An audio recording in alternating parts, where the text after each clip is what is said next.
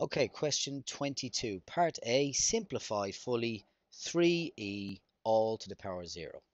Doesn't matter what's in the brackets here, folks. Anything to the power of 0 is always 1, so we should always get that mark. Next part, simplify fully. 64x to the power of 6 over 25y squared all to the power of negative 1/2. Okay, so we're going to do this in stages here. The first thing, I'm going to deal with the fact that this is a negative power. When we've got a negative power, what we can do is turn that fraction upside down. 25y squared over 64x to the power of 6. Keep the brackets up. Oh, we've a little error there, so put the squared. And what the power now is no longer negative. It becomes positive. Okay, now the next thing we need to realize is that the power of a half is acting on the numerator and the denominator. So 25 to the power of a half is the same as the square root of 25, which is 5. Y squared to the power of a half, you would times the powers here, and 2 times a half is 1, so we get y to the power 1. I'm just going to leave that as y. Now let's deal with the denominator. 64 to the power of a half is the same as the square root of 64, which is 8.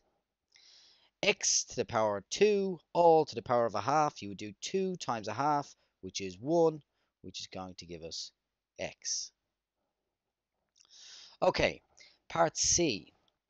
Write 5 over x minus 3 minus 4 over x plus 3 as a single fraction in its simplest form.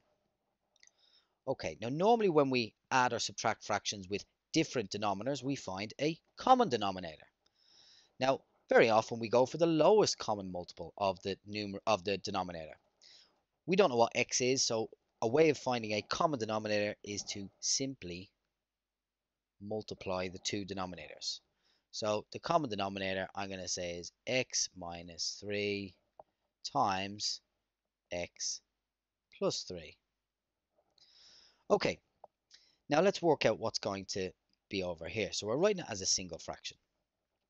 So x minus 3 into all of this will go x plus 3 times. So we have 5 lots of x plus 3.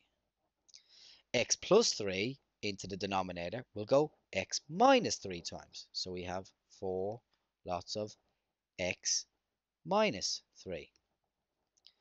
Not done there. Let's expand out the numerator. So we're going to get 5x plus 15 minus 4x plus 12. Draw your line. I'm going to leave the denominator alone for the time being. So that's x minus 3 and x plus 3. 5x minus 4x is x. 15 plus 12 is 27, like so.